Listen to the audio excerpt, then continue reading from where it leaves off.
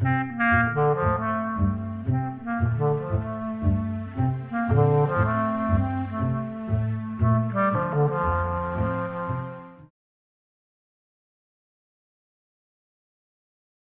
back. In this video, I'm going to teach you about some extra options when you're working with angular dimensions in a sketch.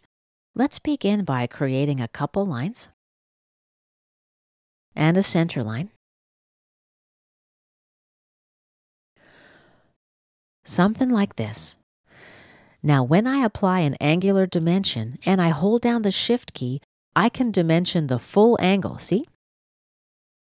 When I release the Shift key and move the mouse a little, I'll dimension the half angle. Once again, let's press down the mouse and move. Here we go, the full angle. Let's enter a value of 60 degrees. Click Accept. What's also new is that SolidWorks remembers the last type of dimension I applied. It was angular, and I used the center line. So this time, when I try to create another dimension, SolidWorks assumes I want an angular dimension as well. To exit the angular dimension, you just press Escape on your keyboard. And now we can apply, for example, a linear dimension. Let's click Accept.